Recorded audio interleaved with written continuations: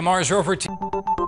This week, the Mars rover team threw cold water on the hopes of finding organic molecules on Mars. But Thursday, NASA unveiled a discovery that kind of makes up for it: cold water and organic molecules on Mercury. The findings come from NASA's Messenger probe, which has been orbiting Mercury since last year. The probe is focused on studying craters around the planet's north pole, and what they found inside sounds pretty bizarre. We have very compelling evidence that these regions are indeed filled with water ice. That's right, ice on Mercury, the planet closest to the sun. The planet where surface temperatures can reach 700 Kelvin or 800 degrees Fahrenheit, hot enough to melt lead. Many people would likely say there's not a snowball's chance in hell that there's ice on Mercury. But it just turns out that at its north pole, there are some places where the sun never shines. Because Mercury has no atmosphere, anywhere the sun doesn't shine can get hundreds of degrees below zero, like the planet's northern craters. The Messenger team discovered a reflective material made up mostly of hydrogen in the craters. Water ice is the only substance that fits the bill. But hold on, they didn't just find water ice, they found small pockets of liquid water,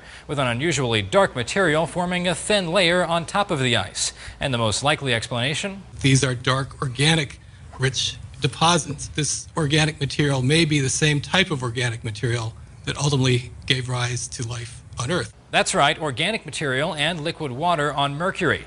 How did it get there? The most likely explanation is that it came from comets that crashed into Mercury in our solar system's infancy. In fact, some scientists believe most of Earth's water and some of its organics arrived on our planet the same way. Now, to put the reins on the story, organic doesn't necessarily mean alive. The scientists say they don't expect atmosphereless Mercury to have any life on it. But the New York Times suggests maybe we could put some life there. The water could also be an intriguing resource for people. Between the scorched equator and the frozen poles, temperatures on Mercury can be temperate, especially a few feet below the surface, an ideal location to build a colony. The scientists won't be able to confirm any of their findings until they send another probe capable of doing a little digging. In the meantime, an astronomer for Slate says the findings on Mercury could help us find life elsewhere.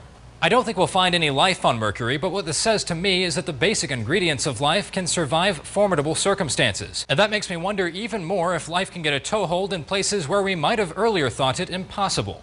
For Newsy, I'm Zach Toombs. Multiple sources, the real story.